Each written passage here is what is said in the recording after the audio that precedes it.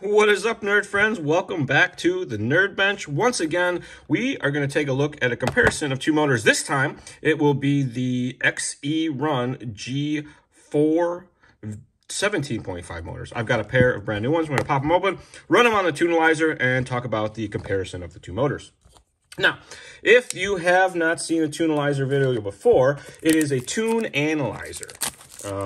When you get into spec motor racing in the RC car world, they're fixed by the number of turns that you can race. So people try to pick and choose better motors. They try to tune them by changing motor timing, rotors, all that fun stuff.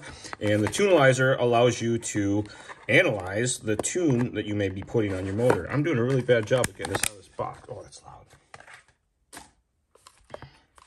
And I got asked once, do you leave these on or take these off? I take that off. That plastic is just there to protect it. It's going to be like an insulator. You do get a sensor harness in there, as well as your best friend in the whole wide world, the instruction manual.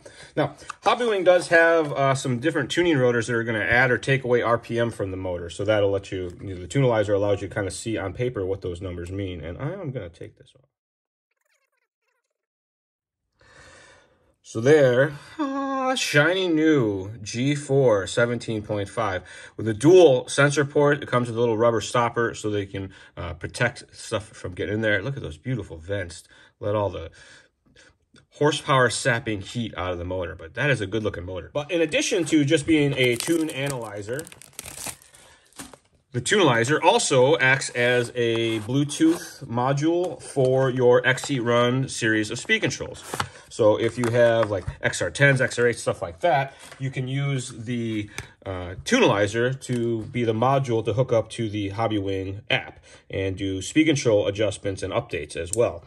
The Tunalyzer also can be used as a benchtop speed control tester. There's a port on the side. You can plug your speed controls input harness in there and run the speed control up and down. So like if you don't have a radio and receiver ready to go, you can use it as a benchtop tester.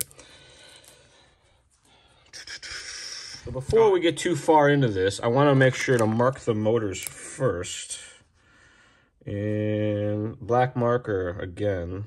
So I'm going to do right here, 2 dots on the silver. One there.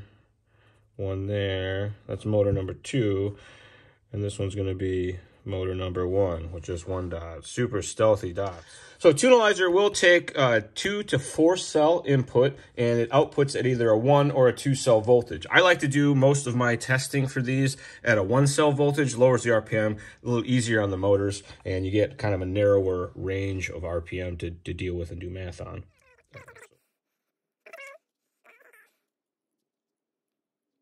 The Tunalyzer has a few features. You can do a manual motor test where you can run the motor up and down. For the purposes of this test, we're going to be using the auto test because it gives us the most kind of information. So I hold the motor so it doesn't roll away when I start the process. And then it starts to run the motor, slows down, speeds up, slows down, speeds up.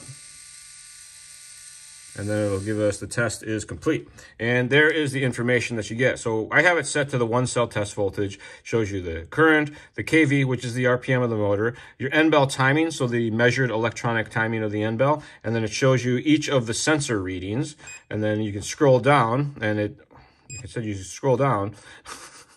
And it shows you the end bell deviation, the rotor symmetry, the Hall signal deviation, and then your test conditions for the motor's temperature from the temperature sensor that's inside the motor. Not all motors have a temperature sensor.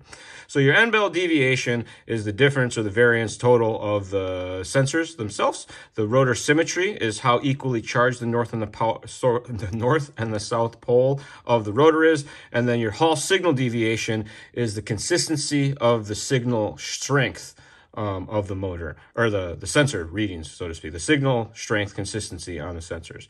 So the lower these numbers are, the better. And you see, this is one of the best motors I've seen with a 0% end bell deviation, and that's because these guys are all super close. So by the time you do the averages on that, that turns into a 0. So I'm going to go punch these into the spreadsheet and run the motor auto test one more time. In all of these videos, I run all the motors twice just to get 2 pieces of data.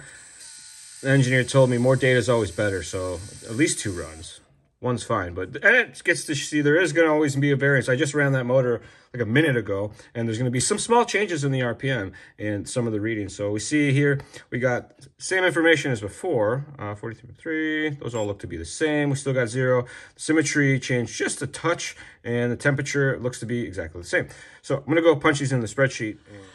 Back out of here, and then, so this was motor number 1, according to my sweet black dot. This one's motor number 2. I'm not going to flip it over, I'm just going to hold it. So auto test.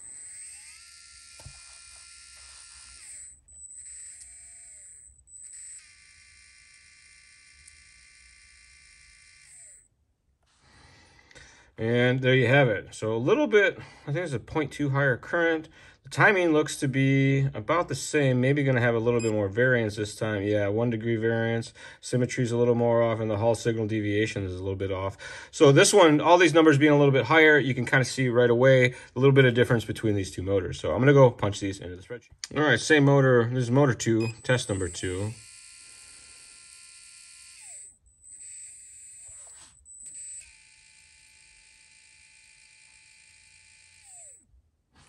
And the thing, let's see here. So everything looks to be, about the same again. And about the same again. So not a lot of changes there. Everybody's favorite part of these videos is the spreadsheet. And I just punch all the numbers in here so we can get a little side-by-side look at what's going on. And you can see motor number 1, obviously the winner this time, mainly because the sensor board on this one looks to be a little bit better, a little more consistent, lowered all the other readings for the most part. And my kV per amp number that I put on here, which I take the kV and I divide it by the current draw, is a loose guideline for another, I guess, metric to work with. That's a simple at-a-glance comparison of two motors in similar condition. And the reason I say that, it will skew your perception of a motor if that motor is way off, but the two motors are different types. It's to compare, and when I say types, let's say one's got a way weaker rotor, it's going to maybe make that number seem a lot lower, but that motor is going to also have more RPM, so that may be in your favor for whatever you're doing. So it's just another metric to compare, and I put it in the spreadsheet and it fills itself in, so it's pretty cool. If you guys know how to work spreadsheets, it's neat. You can make it do math for you and don't mess up. But you can see the RPMs are pretty close, and the difference kind of comes down to that little 0.2 of an amp draw difference. And that doesn't seem like a huge difference overall, but when you're coming down to splitting hairs, if I was to say have a practice motor and a primary motor, or I wanted to make sure I had my best motor in this situation, probably pick motor number 1. Tunalyzer also does manual motor tests. So if you just need to check a motor, when you first press it or fire it up, you're going to ask you how many poles the motor has. This is a 2-pole motor. You get in here, and then you can use the knob as your throttle control to run the motor up and down real gently. And you can use this as a troubleshooter for testing motors, making sure sensor boards, sensor wire, stuff like that works. And it even goes reverse too, so that's neat. Back out of here, and then you got your throttle output. This is for when you do the speed control testing. You can plug a speed control input harness onto the side and use it to like a throttle on your radio for the most part. Get into the settings, and this is where you can control, you can set the poles if you already have it powered up, so you don't have to cycle it on and off. Your test voltage, which can do 1-cell voltage or 2-cell voltage. I do most of my benchtop stuff at 1-cell voltage, just so that if I want to rev up the motor or whatever, it's not screaming the RPM.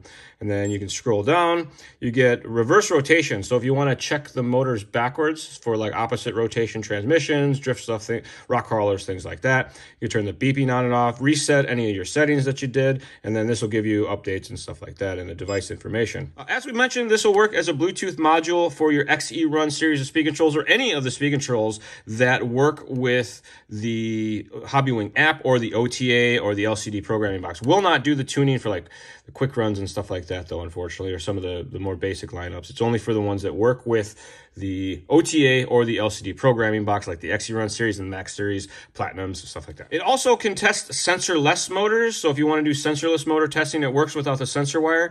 You just obviously don't get the sensor information because it's not there. It's been asked, does this work with brush motors? Does not work with brush motors, sorry. And it does work with it doesn't have to be a Hobbywing motor. This will run, for the most part, any of today's modern style brushless motors. It does take, like I said, 2S to 4S input, but it outputs at either a 1S or a 2S. If you do have any questions, comments, or concerns, feel free to shoot us an email, northamerica@hobbywing.com. Don't forget, we also do a podcast. It's called RC Stuff, powered by Hobbywing. Look it up on your favorite podcast service and find out how to enter to win. We give away a free Hobbywing system each and every episode. Those are new on the first and third Friday each and every month. And as always, nerd friends, thanks for tuning in. Another episode of The Charlie Show, new every Tuesday right here on the Hobbywing official YouTube channel. We'll see you next time.